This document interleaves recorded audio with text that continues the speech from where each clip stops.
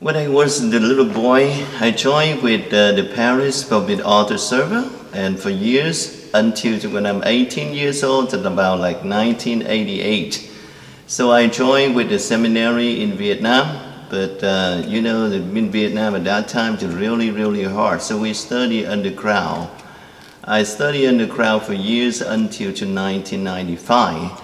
So the bishop say I should, you know, escape the country. If not, it can be very unsafe for me.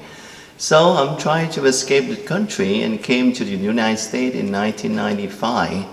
So in my mind, I always to want to be a priest. So I treasure it in my heart and looking for the diocese at first. And when I attend, going to see Bishop in Diocese of Camden, but he say like, you have all the paperwork with your bishop in the Diocese of Vietnam, but you don't know English, so you have to start over.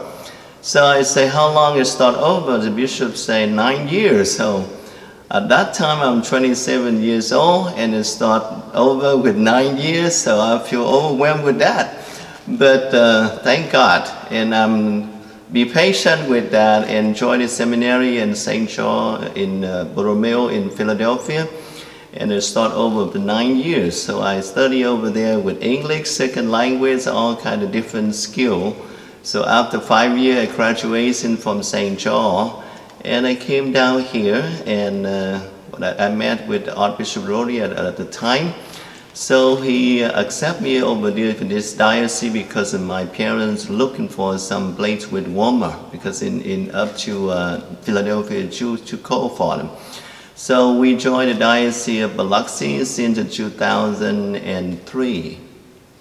Yeah, 2003. So we studied another 4 years in Notre Dame Seminary in New Orleans. So after 4 years, so I've completed with the 9 years journey.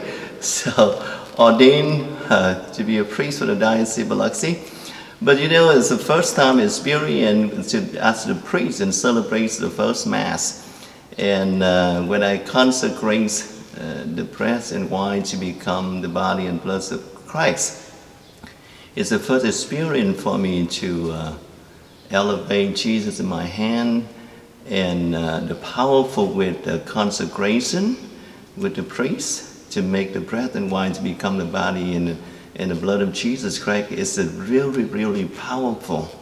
And it continues to have that powerful for each time when I celebrate Mass until now, after 15 years ordained as a priest for the Diocese of Biloxi, but I still feel like the first day of ordination. So please continue to keep to pray for me as I can be a good priest forever. Thank you.